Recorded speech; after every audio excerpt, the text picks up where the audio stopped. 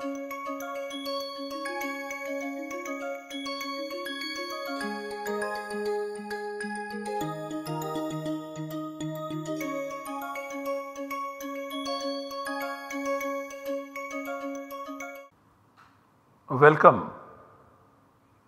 I welcome you all to this lecture in the course Introduction to Paninian Grammar. In this course now we are studying various topics related to the sutra. In this lecture we shall study the types of rules, types of sutras. Our study will address these following questions related to the sutras. Sutras are the rules stated in the Paninian grammar which account for the derivation process of the speech form that is spoken by the community of speakers of Sanskrit. So the questions that we shall address, and in fact we have addressed some of them, they are: what is a sutra? This we have addressed. What are the types of sutra?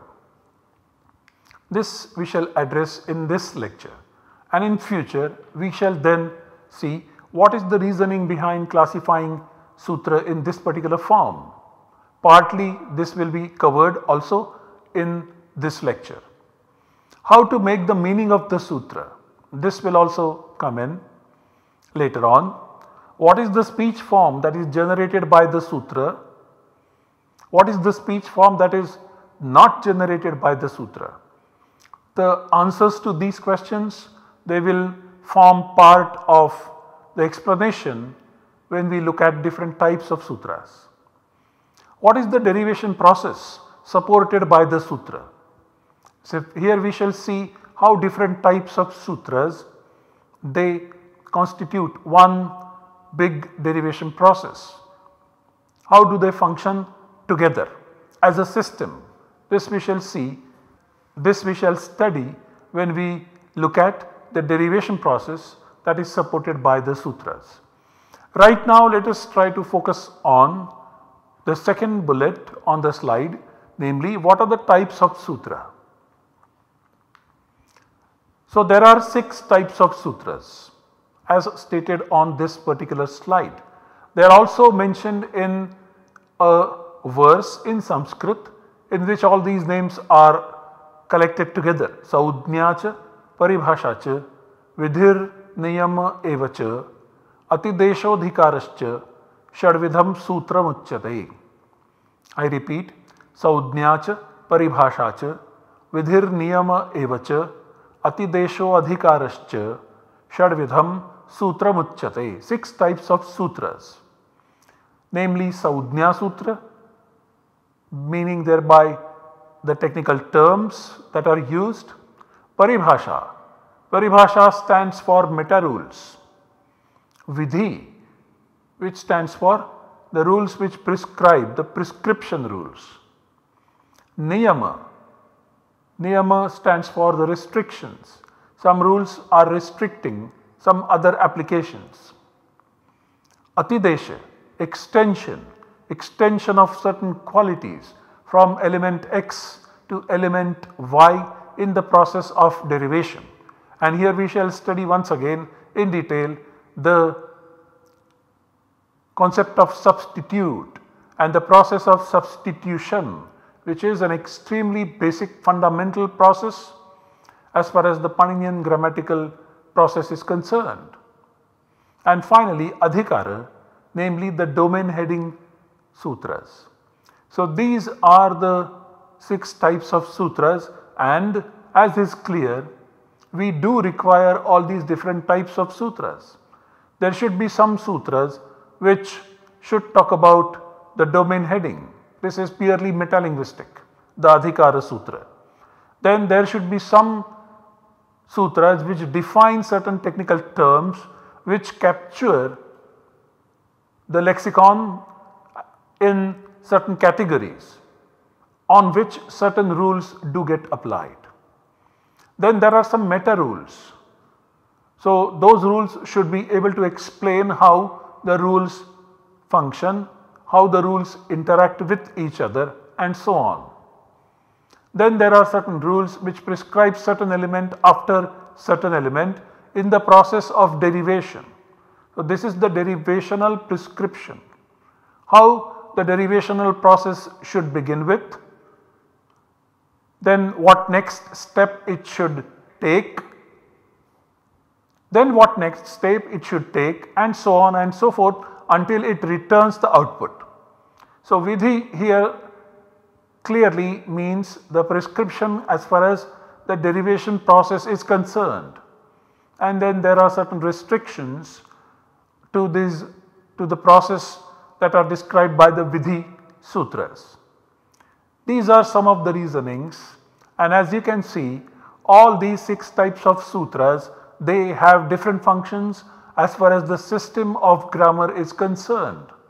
They are all useful, they are all complementary to each other.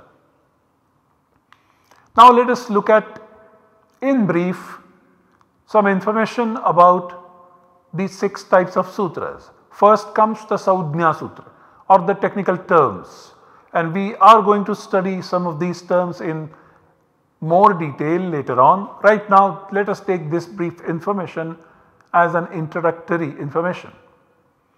The technical terms are the base of the system of this particular grammar.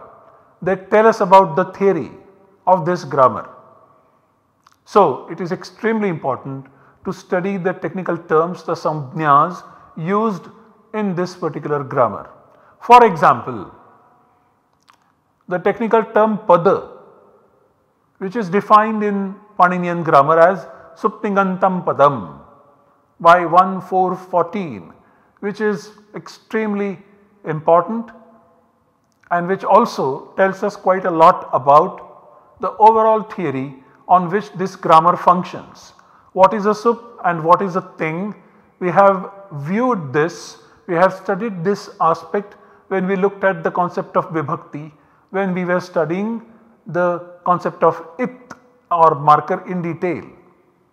So, a verbal element at the end of which appears ting or another verbal element at the end of which appears sup is what is called a pada, and it is the collection of padas which is the vakya.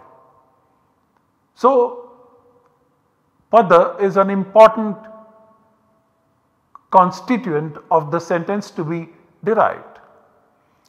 There are some other technical terms like prakriti and pratyaya. Prakriti is not defined by Panini.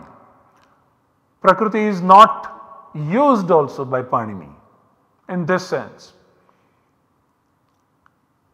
So, the term prakriti is assumed by Panini in this grammar. But the word pratyaya is used, in fact used in this grammar. However, there is no clear-cut definition provided in the sutras. The definition of pratyaya is not provided in the sutras themselves.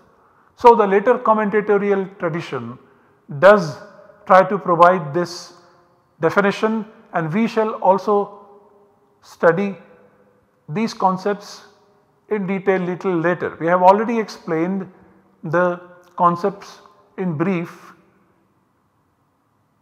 at the time of explaining the overall structure, but we shall take a closer look at them later on.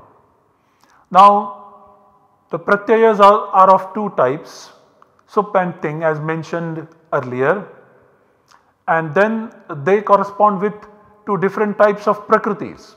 Sup corresponds with the prakriti called pratipadika, and ting corresponds with the prakriti called dhatu. So, there are 2 types of prakritis and 2 types of pratyayas. Now, what are the definitions of dhatu and pratipadika? They are provided in the Paninian grammar. And here we have presented only one of them. In fact, there are 2 definitions given by Panini which we shall study later on. The first one is bhuvadayo dhatavaha, defining the non-derived verbal root, and also pratipadika, arthavat adhatur apratyaya pratipadikam, defining the non-derived Pratipadika. So Dhatu and Pratipadika are the very core terms, technical terms defining what is a Prakriti as far as Paninian grammar is concerned.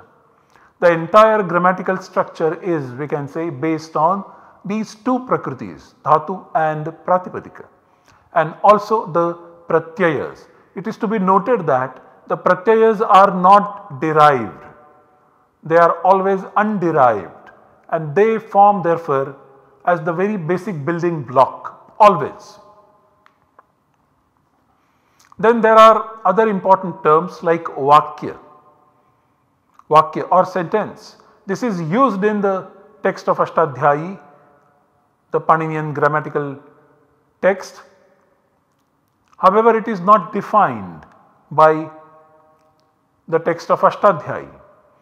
It is the Vartikakara or Katyayana who took it upon himself to define what is a Vakya, and we shall study even this definition while we look at the Samjñas in detail. Similarly, the term Karaka is used in the Ashtadhyayi, but it is not defined by the Ashtadhyayi. The Karaka can be roughly translated as the role that different entities play in the accomplishment of a given action to be described. Similarly, there are other technical terms like Kartru and Karman. Kartru is stated by 1454. Kartru means agent. This is well defined, Swatantra Karta, and we shall study in detail about this concept.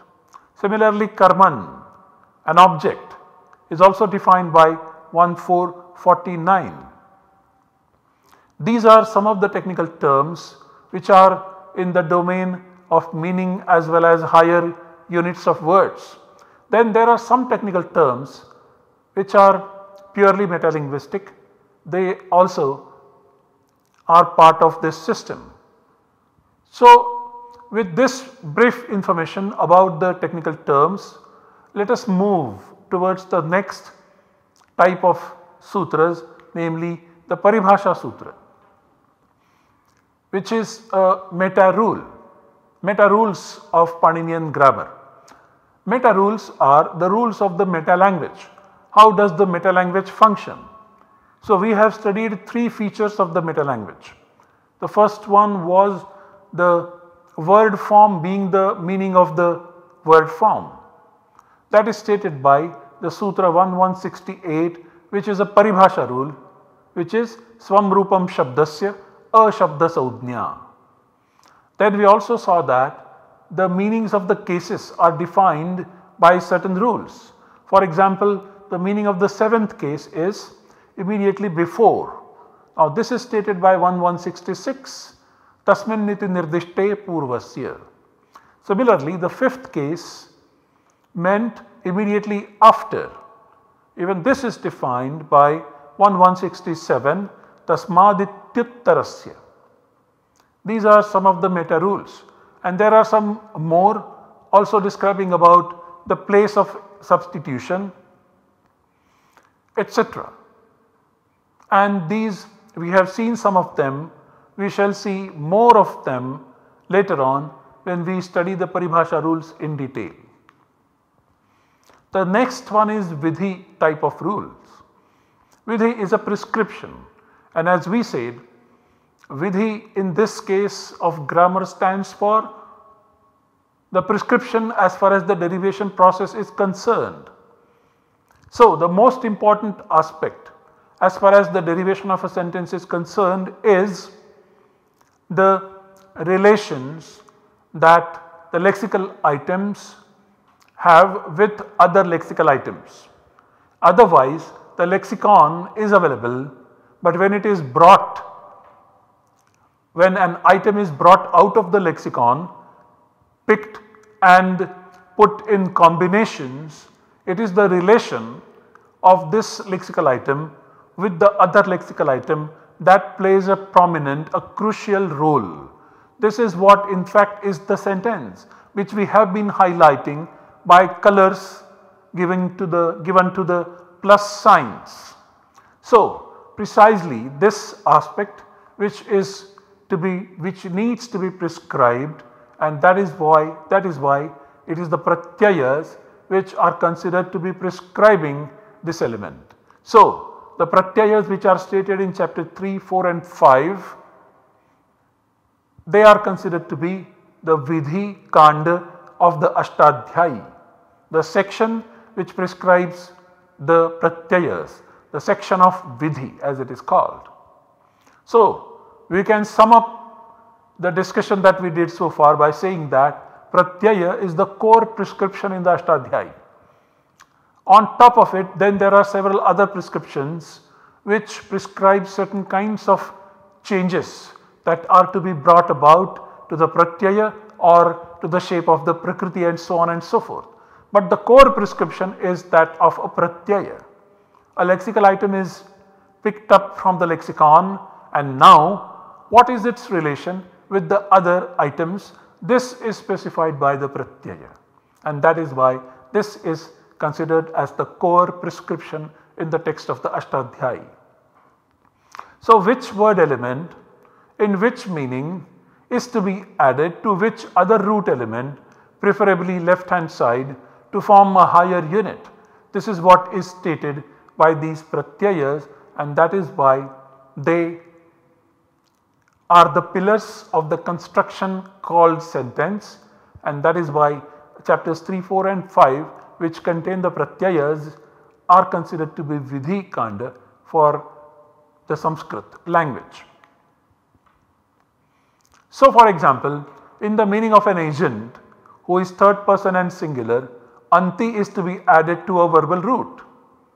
This is what is prescribed by 3478, and on top of it there are some other operations that occur because of 713, and then we get the verbal forms by adding anti to the verbal roots patha meaning to read, vada meaning to speak, khada meaning to eat, and then we get the forms pathanti, vadanti, khadanti, which then express the meaning, the third person plural agents of the action of reading. That means those who perform the action of reading who are in the third person and plural. So, they read. Similarly, vadanti, third person plural, performers of the action of speaking. That means they speak, they all speak.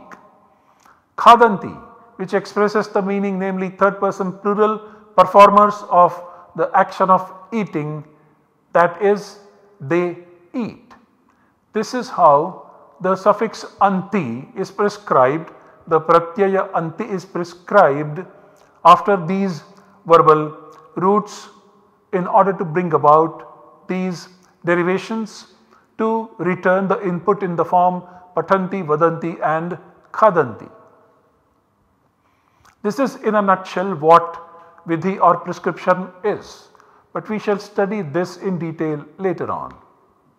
Then comes an important rule called niyama, and here we are explaining it in a little bit detail because this is little difficult. We shall take it up once again, but here are some other interesting notions to be remembered.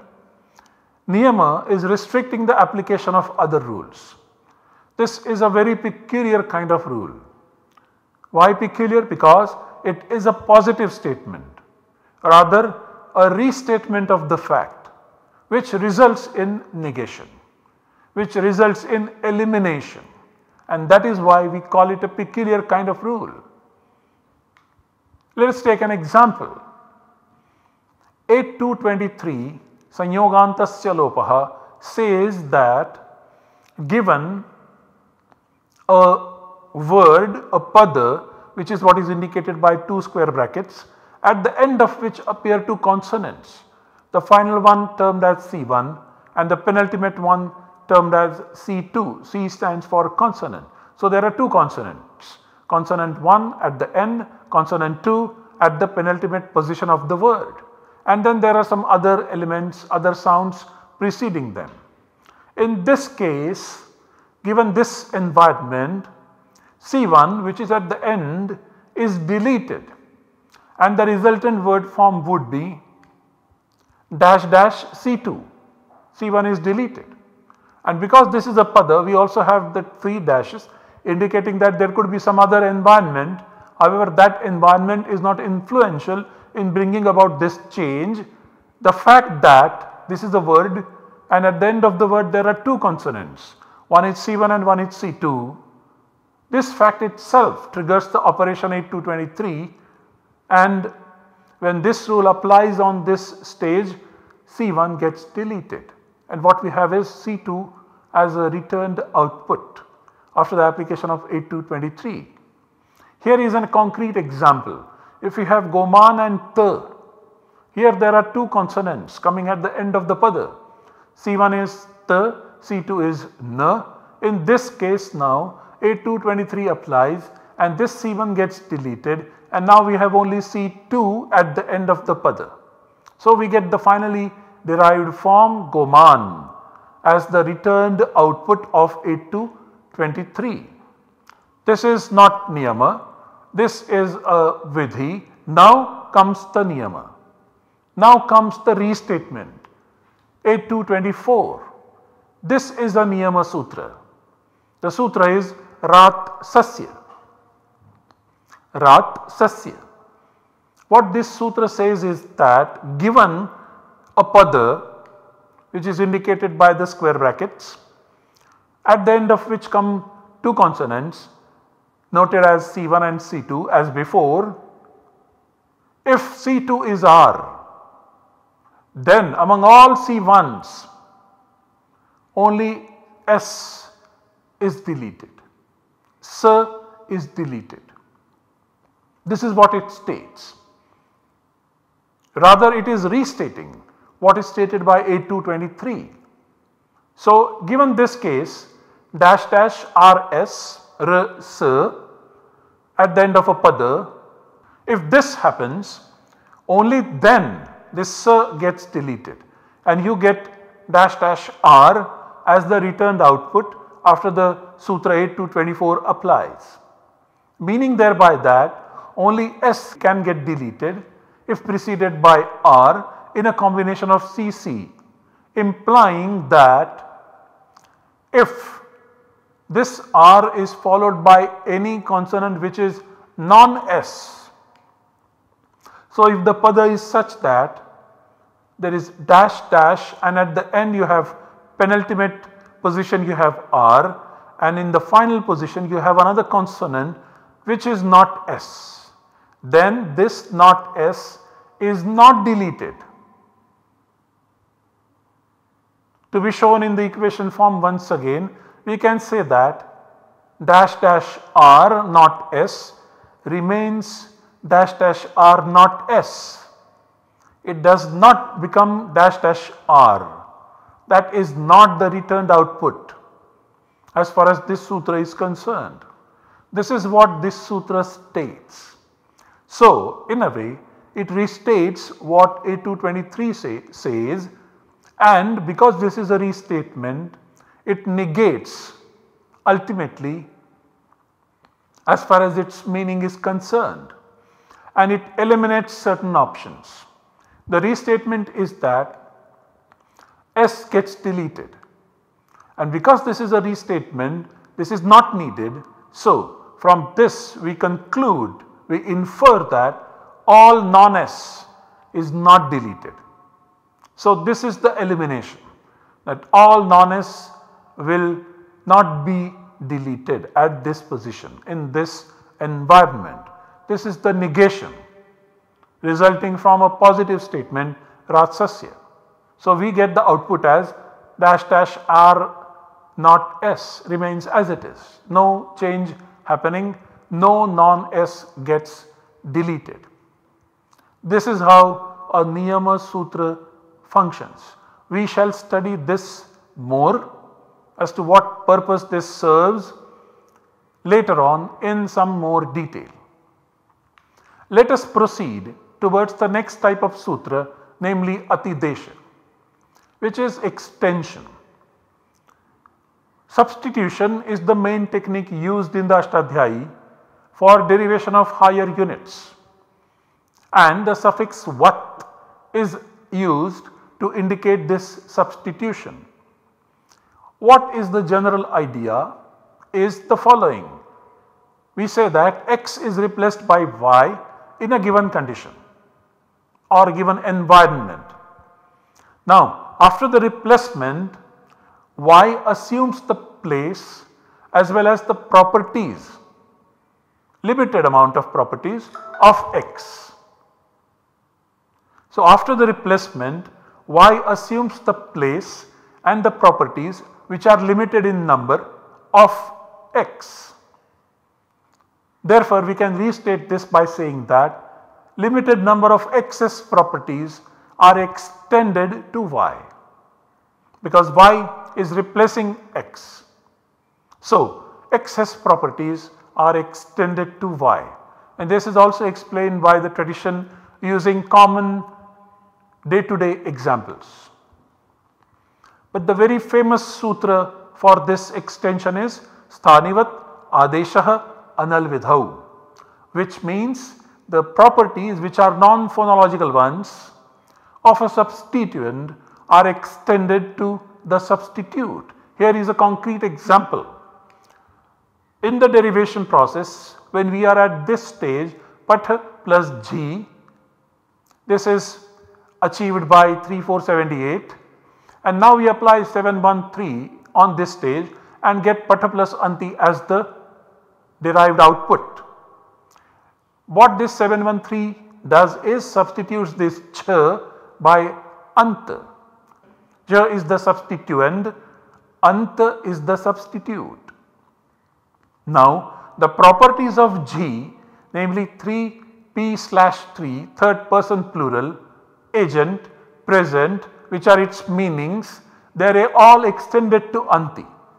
Anti also means agent, present tense, etc., third person plural, etc. The properties of G are extended to anti. However, these are non-phonological properties.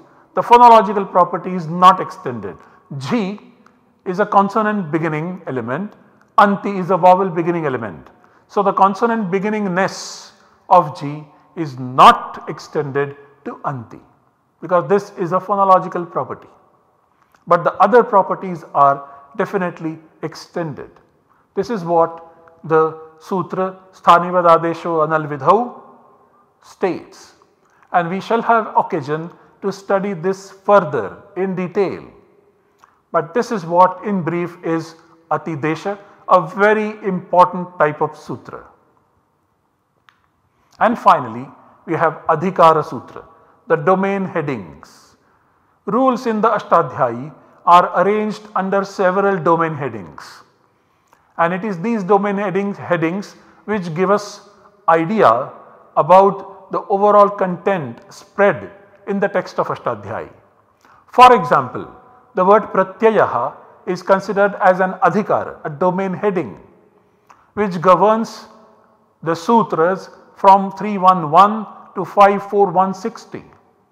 Chapter 3, chapter 4 and chapter 5, the biggest ever adhikara, biggest ever domain heading, which covers 3 chapters and 12 sub chapters in all. So in this adhikara, we know that the pratyayas are stated, the suffixes are stated. Then we have Jnap Pratipadikat, another adhikara, which governs sutras from 411 up to 54160. So it covers 2 chapters with 8 sub chapters. Then we have Angasya, which covers sutras from 641 up to 7497, 1.1 chapters, namely 5 sub chapters. Then we have Dhatoho, which governs the sutras from 3191 up to 34117, that is 3 sub chapters plus some more sutras in the 3rd chapter. What these adhikaras tell us is that in the sutra that comes from 3.1 Suppose the number of the sutra is 3100, then this sutra 31100 is talking about a pratyaya which is added to a verbal root. At least this basic information in the form of a template is available, which is then filled in by respective specific information. Similarly, if we are dealing with a sutra, namely 4150 for example, then we know that this sutra must be dealing with a pratyaya which is stated after a pratipadika. The general slots are, the template is known, which is filled in by the specific information provided by that sutra, specific sutra. This is what the adhikaras enable us to do. This is how the 6 types of sutra are stated in the Paninian grammatical tradition, and we continue to study them one by one hereafter. First we take up the Savjna sutras later on in the subsequent lectures. Now before closing, as is our practice, let us recite the Mangalacharana of another very important commentary text called Brihat Shabdendu Shekhara, composed by Nagesha Bhatta. Here are the 2 verses. Nagesha kila Nagesha bhashitartha vichakshanaha Shiva Bhatta suto dhiman upadhyayopanamakaha natva phanishameshanam kaumudyartha prakashakam manoramo mardhadeham tanve shabdendu shekharam. I repeat, Nagesha kila Nagesha bhashitartha vichakshanaha Shiva Bhatta suto dhiman upadhyayopanamakaha natva phanishameshanam kaumudyartha prakashakam manoramo mardhadeham tanve shabdendu shekharam. And today's 5 sutras, which are taken from 6.2, 6th chapter, 2nd subchapter, they are the following ones, and I read: Bahuvrihau prakrutya purvapadam tatpurushe tulyartha tritiya saptamyupamana vyaya dvitiya krityaha varno varneshvanete gadhalavanayoh pramane dayadyam dayade. I repeat, Bahuvrihau prakrutya purvapadam tatpurushe tulyartha tritiya saptamyupamana vyaya dvitiya krityaha varno varneshvanete gadhalavanayoh pramane dayadyam dayade. Thank you for your attention.